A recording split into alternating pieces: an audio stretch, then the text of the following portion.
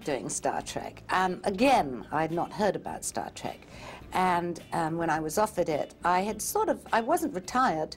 I was a young mother with 2 infant children, an infant and a 4-year-old.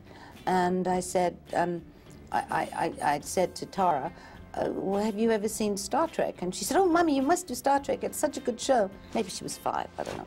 Such a good show. So off I went to become Edith Keeler, who was a very, very good and pious person who worked in a missionary in the Bowery in New York, in downtown New York in the 30s.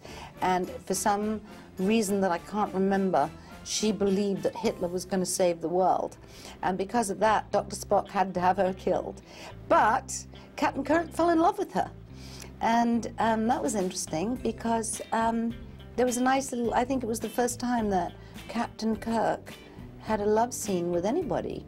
Maybe he did subsequently, but this was the first time, and he really did fall in love with her. And then he realized, you know, going through the machine, he could see in the future that if she had lived, that Hitler would have conquered the world, and that would not have been a good thing. I don't think she liked Hitler so much. I think she liked peace, was her. Yes, that's it, peace, yes, peace. But Hitler was involved with that. And said, listen, well, because she would have kept America out of the war. Yes, oh, that's right.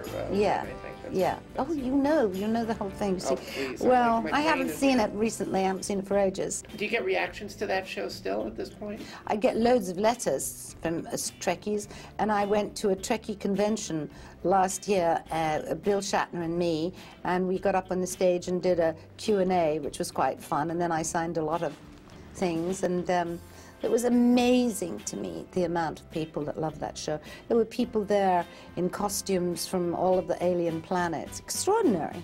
Extraordinary. That is really a survivor. I mean, that's out on DVD. Dynasty's not out on DVD.